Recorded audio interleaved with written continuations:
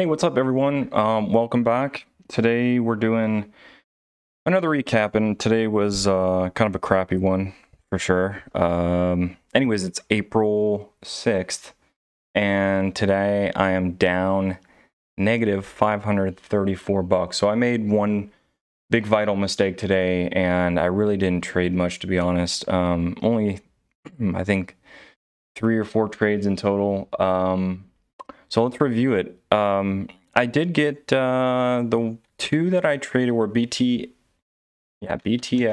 and eyes. I got a real quick trade on eyes. I think it was twice. And those were both positive by something like 10 bucks. So not even really that great of a trades, but it was spiking up when I was watching it, so I wanted to go in for a move on that. But let's go to the big mistake here for today. I want to know if you guys got caught up in this as well. And yeah, I just fell for a big trap on this one. So BTX, I was eyeballing this one before the market opened because obviously it had a huge run up after hours yesterday and consolidated all this morning.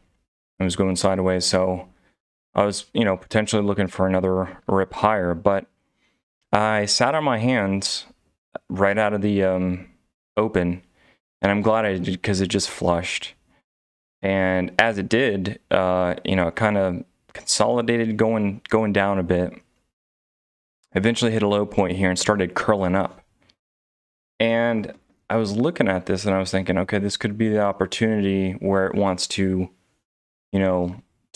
test or possibly blow past some of the pre-market highs here. So I figured I'd jump in, and I went just a little too heavy on it.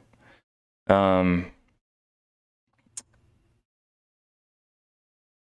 think it was, let's see. Let me pull up my chart here. Yeah, okay. So that was first trade of the day.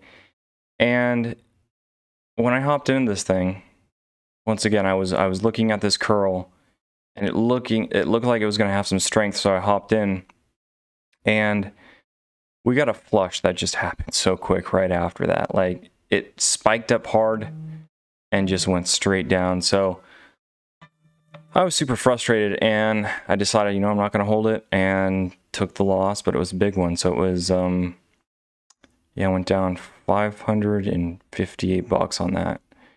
And after that, honestly, I didn't see really anything else move to my liking. And I did see eyes, later on in the day, it started ripping up. But I got in that, like I said, 2 small trades. And just wasn't anything great. It was already towards kind of the highs here. So that's really all I traded today. So kind of a boring day, and a red one at that. So, man, I felt like I started with a good first day out of the month, and I don't know. I feel like things are unraveling now. I'm still holding the position with ACY from yesterday. I got on the phone again with E-Trade this morning to kind of follow up on that issue, and they said they still needed the 24-hour period, so to check back in with them after like 4 or 5 o'clock today. And, I don't know if I've got just a pipe dream with that, hoping that they're going to remedy me in some way. But, I mean, to be honest, I have screenshot evidence of when I went into those orders, and they just went in this pending queue, and they did so for like more than 5 minutes. So I was just super frustrated with that execution yesterday. So anyways, I'm still holding that. And like I said, maybe that's just it's wishful thinking, hoping that they're gonna actually do something about it.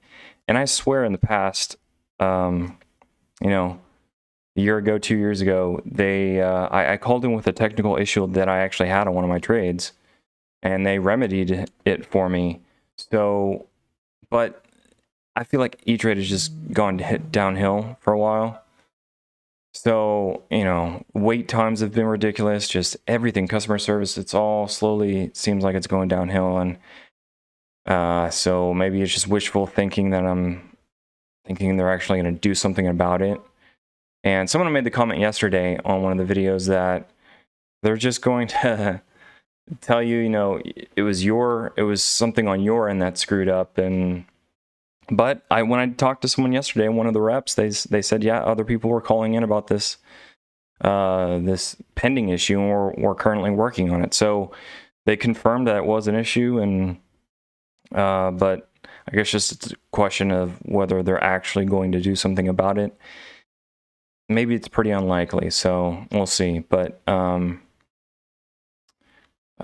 if we go to ACY, you know, I had a nice run up today and it just went right back down.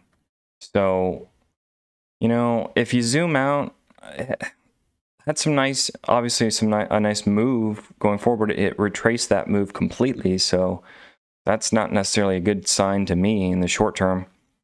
However, like if you look at the longer term span here, you know, it's been on a run up for 3 days now, and this is the third day.